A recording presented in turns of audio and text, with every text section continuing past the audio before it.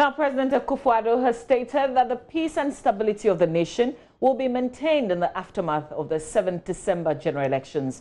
President Akuffo-Addo was speaking at the 20th anniversary celebration of the founding of the Tertiary Student Confederation, TESCON, yesterday at Ho in the Volta region, in response to assertions made by former President Mahama to the effect that there will be strife, conflict and chaos in the aftermath of the December 7 elections. Addressing a packed Ho Technical University auditorium, the president stated that it is important for the credibility of the national public discourse that public persons are seen to be consistent in their views and advocacy. There is one thing, though, that I need to say before I wind up my speech, and it is about the conduct of us, public persons. I think it is important for the credibility of our national public discourse that public persons are seen to be consistent in their views and advocacy. It cannot be right that when you are president, you say one thing, and when you become leader of the opposition, you say another. When there was agitation from the NPP about the credibility of the current electoral register, some amongst us went on lawful, peaceful demonstrations. And some also went to court to ventilate their grievance and seek redress. In other words, we took the lawful routes, the constitutionally sanctioned routes.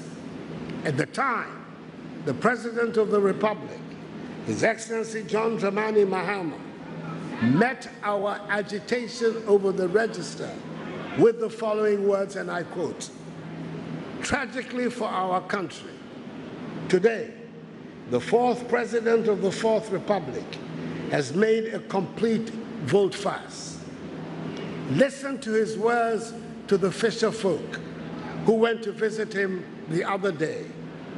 Let me say to the former president two things. Firstly, the exclusive constitutional responsibility of the Electoral Commission for compiling an electoral register has not changed. It has done so on 3 occasions since the inauguration of the Fourth Republic.